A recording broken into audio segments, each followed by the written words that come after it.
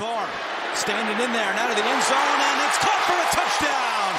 Chris Olave. The 2024 NFL offseason saw the wide receiver market explode. Justin Jefferson, CeeDee Lamb, Amon-Ra St. Brown, and DJ Moore all securing new deals worth over $100 million.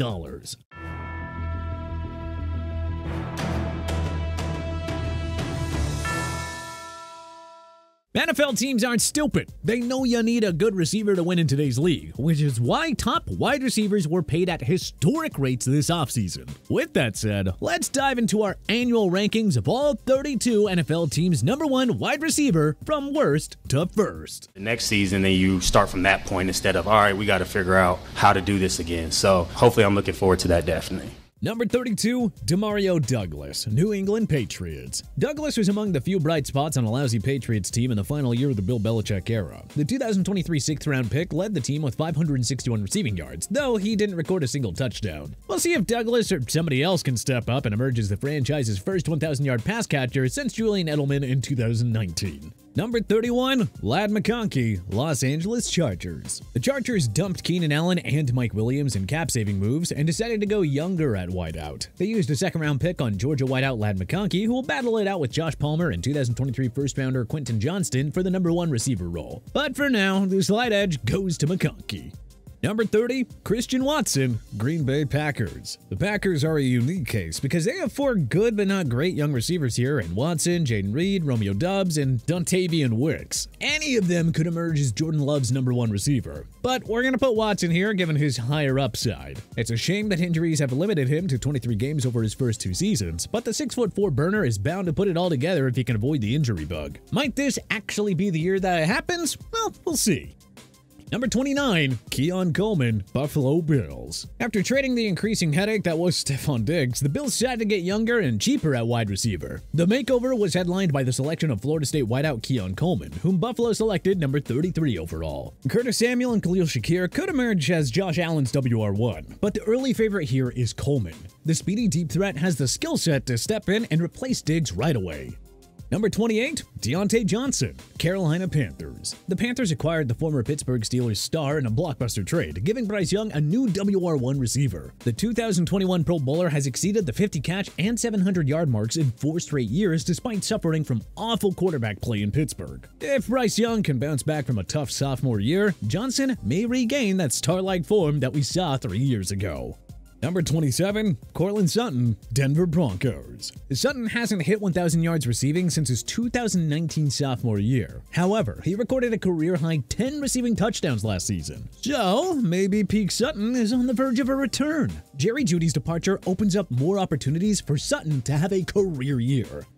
Number 26, Christian Kirk, Jacksonville Jaguars. Trevor Lawrence and Christian Kirk have emerged as one of the best QB receiving tandems. If Kirk didn't miss Jacksonville's last 5 games last year, the Jags would have surely won their 2nd straight AFC South Division crown. Kirk ranks lower here because you know he won't get the ball as much as other WR1s. The Jaguars have another superstar at running back in Travis Etienne Jr., a top 10 tight end in Evan Ingram, and newcomers Brian Thomas Jr. and Gabe Davis.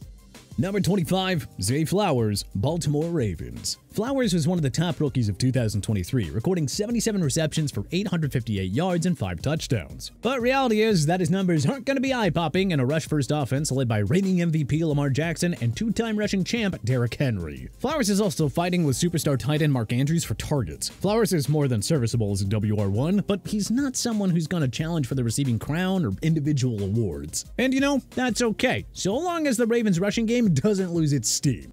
Number 24, Rashee Rice, Kansas City Chiefs. There's a real possibility that rookie Xavier Worthy or free agent pickup Marquise Brown replace Rice as Kansas City's WR1, and that really factored into our rankings here. Reality is that KC's WR won't put up off-the-charts numbers. Patrick Mahomes has just way too many weapons. Starting off with a legendary tight end Travis Kelce, then you throw in Isaiah Pacheco and those 3 receivers, and you can see why it's tough to find a fair placement for KC's #1 receiver here.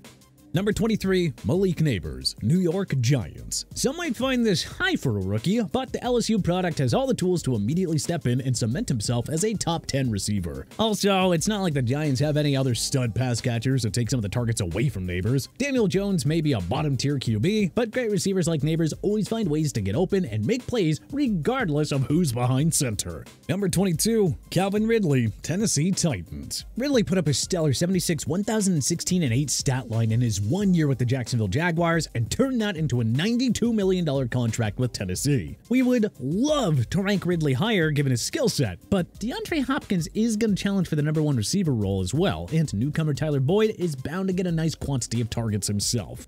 Number 21, George Pickens, Pittsburgh Steelers. Pickens broke out in 2023, as expected, by catching 63 passes for 1,140 yards and 5 touchdowns. His ridiculous 18.1 yards per catch led the NFL as well. Say what you want about Russell Wilson and Justin Fields, but they are big upgrades over the QBs that Pittsburgh has had over the last couple of seasons. So, another career year is in order for this highlight reel specialist. Number 20, Drake London, Atlanta Falcons. London caught 69 passes for 905 yards and 2 touchdowns last season, despite lackluster QB play from Desmond Ridder and Taylor Heineke. London is kind of tough to rank here because you know he's bound to put up big numbers with 4-time Pro Bowler Kirk Cousins as his QB. But the Falcons got to get the ball out to Kyle Pitts, Bijan Robinson, Darnell Mooney, and Tyler Algier as well. So it's honestly really hard to project just how many targets London will actually get. Number 19, Amari Cooper, Cleveland Browns. You always know what you're gonna get from the 5-time Pro Bowler. He's exceeded the 70-catch and 1,000-yard marks in 7 of his 9 NFL seasons, including each of his first 2 years with the Browns. The arrival of Jerry Jeudy means less targets for Cooper in the passing game, but there is no reason to believe that he can't hit 1K for the 8th time in his career. Number 18, Terry McLaurin, Washington Commanders. Scary Terry needs more respect on his name. He has never had an above-average QB throwing him the ball. Yet, he has 4 straight 70-catch and 1,000-yard seasons on his resume. Now just imagine how much more he'll produce if rookie QB Jaden Daniels is actually the real deal that the Commanders are envisioning. Scary Terry indeed. Number 17, Michael Pittman Jr., Indianapolis Colts. Pittman Jr. had his best season as a pro with backup Gardner Minshew as his primary QB, racking up 109 receptions for 1,152 yards and 4 touchdowns. If Anthony Richardson avoids the injury bug this year, Pittman Jr. just might elevate his game even more. Number 16, Chris Olave, New Orleans Saints. The Saints offense had no consistency in 2023, but it didn't stop Olave from putting together a superb stat line in his sophomore season. 87 receptions for 1,123 yards and 5 touchdowns. If Derek Carr can find more rhythm this year, Olave might go from very good to superstar in 2024.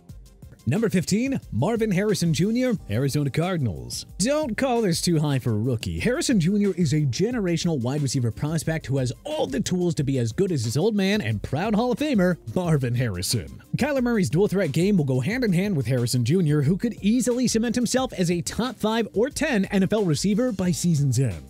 Number 14, DK Metcalf, Seattle Seahawks. Because Seattle is a rush-heavy offense, Metcalf won't produce like a top 5 receiver. But in terms of individual talent and physical gifts, you will not find a more well-rounded NFL player than Metcalf. Since his 2019 rookie year, Metcalf's 43 receiving TDs are tied for 4th most with Stephon Diggs. Number 13, DJ Moore, Chicago Bears. We really wanted to have Moore in the top 10, but realisticness is pivotal in lists like this. The Bears traded for perennial Pro Bowler Keenan Allen and used the number 9 pick on can't-miss Washington prospect Rome Odunze. Moore had a career year in 2023 because the Bears didn't really have any other weapons. So, his numbers are bound to drop a little bit this year, but he's still really good. Number 12, Stephon Diggs, Houston Texans. Diggs was easily a top 5 receiver during his 4-year run with the Buffalo Bills, but going to Houston means forming a 3-headed receiving monster with Nico Collins and Tank Dell, and that ultimately translates to less targets for Diggs. Don't get us wrong, he's still gonna produce big time in H-Town, but Diggs won't be pushing for 100 receptions and 1,500 yards again. Number 11, Mike Evans, Tampa Bay Buccaneers. Death, taxes, and 1,000-yard seasons from Mike Evans, no matter who the quarterback is. Evans helped Baker Mayfield turn in a career year and lead the Bucs to a third straight NFC South Division crown. Yeah, Tom Brady who? Just kidding, people, just kidding. The 5-time Pro Bowler has hit 1K receiving in each of his first 10 NFL seasons. Seriously, who's to bet against him making it 11 years in a row?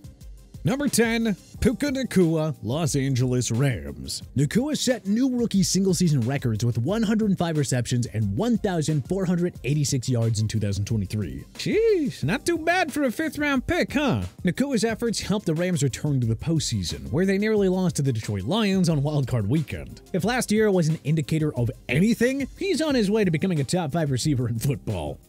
Number 9, Brandon Ayuk, San Francisco 49ers. Ayuk went from borderline Pro Bowler to superstar in 2023, catching 75 passes for 1,342 yards and 7 touchdowns in order to help the 49ers to a Super Bowl 58 appearance. Those numbers are pretty darn good when you also consider that he's got to share the ball with Christian McCaffrey, George Kittle, and Deebo Samuel. So, what does the YAC monster do for an encore? Well, stay tuned. Number 8, Garrett Wilson, New York Jets. 2 straight seasons of over 80 catches and 1,000 yards. And that's with guys like Zach Wilson, Tim Boyle, and Trevor Siemian throwing him the ball. Well, we got news for you. Aaron Rodgers is an all-time great and only light years better than the QBs Wilson has had to work with up to this point. So, if Rodgers can stay healthy this year, Wilson is gonna go off with career highs across the board. Number 7, Davante Adams, Las Vegas Raiders. A mediocre quarterback room of Jimmy Garoppolo and Aiden O'Connell led to a drop in production from Adams in 2023. But if 103 catches for 1,144 yards and 8 touchdowns is a down year for you, then you gotta be pretty darn good at this wide receiver stuff. Now, the optimist in us wants to think that the new starter Gardner Minshew will be an upgrade over Jimmy G and O'Connell. And if he is, then Adams will easily push 1,500 yards receiving again. And if Minshew isn't, then heck, maybe Adams will be sent free and moved out ahead of the trade deadline.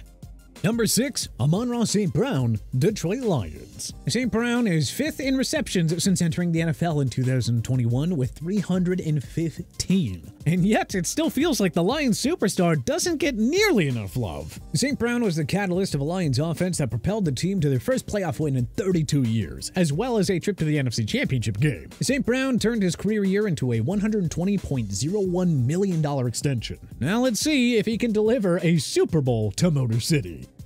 Number 5, A.J. Brown, Philadelphia Eagles. Despite having to share the ball with fellow star wideout Devontae Smith, Brown has posted his 2 best seasons right here in Philadelphia. The 3-time Pro Bowler has 194 receptions for 2,952 yards and 18 touchdowns over his first 2 seasons as an Eagle, featuring a trip to Super Bowl 57. With Saquon Barkley joining the star-studded offense, there is no telling how much higher the Jalen Hurts-led unit will fly in 2024. What we can tell you is that Brown will produce like a top 5 receiver one way or another.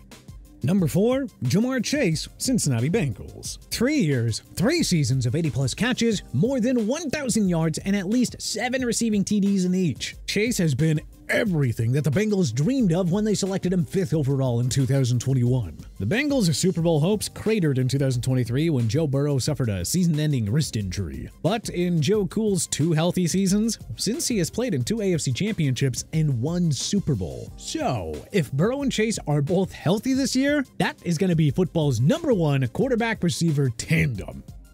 Number 3, CeeDee Lamb, Dallas Cowboys. Lamb turned a career year into a well-deserved $136 million extension. The Dallas Cowboys superstar led the league with 135 receptions and was second in yards with 1,749 behind only Tyreek Hill. Only Hill and Mike Evans had more receiving TDs than Lamb, who finished with 13. Well, now that CeeDee has that long overdue extension in his back pocket, let's see if he and Dak Prescott can end the playoff misery and lead the Cowboys on a deep run for once.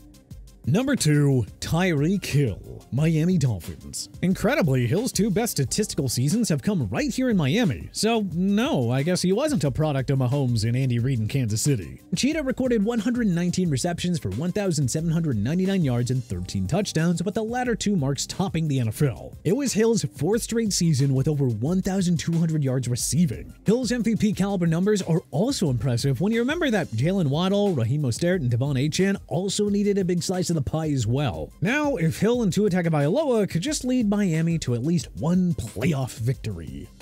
Number 1. Justin Jefferson, Minnesota Vikings. A year after leading the NFL with 128 receptions and 1,809 yards, Jefferson suffered a hamstring injury and was limited to 10 games in 2023. And yet, the new $140 million man still tallied 68 receptions for 1,074 yards and 5 touchdowns. And what if we told you that he actually averaged more yards per game, 107.4, in 2023 than the 106.4 that JJ averaged in 2022. Yeah, this man is something else. Jefferson remains the golden standard of NFL wide receivers in the game today. But what changes would you make to our list of every NFL team's number 1 wide receiver for 2024 from worst to first? What do you think we got right here? What do you think we got wrong? Let us know in the comment section below. If you liked this video and learned a thing or two, clicking the like button helps out a ton. And hey, we appreciate it. If this is your first time coming around to TPS though, subscribing is a great idea because we put out videos like this every single day. But as always, thanks for watching and we'll see you guys next time.